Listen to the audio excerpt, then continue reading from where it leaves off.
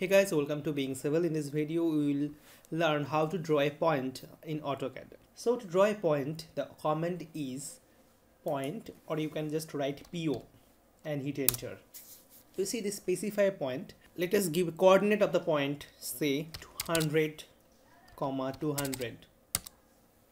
You see here is a small dot is showing here. You can select this. This is a point. Now you can change this point style, because for a very small dot it can't be seen easily. So to change the point style, the command is ddp type and hit enter. These are the available point style. The current style is selected, this one. I'm changing to this one. Okay, you see our point is changed to this. Now using the point command, you can only draw a single point.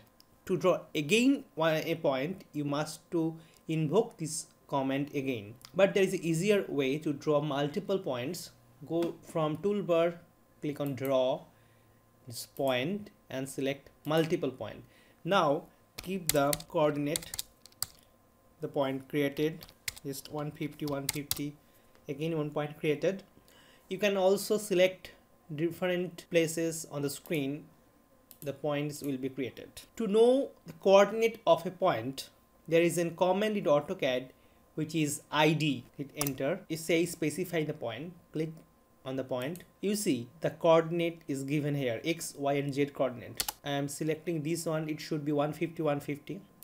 You see the 150, 150. Z is equal to 0 as it is a 2D plane. So that's all for this video. See you in the next video.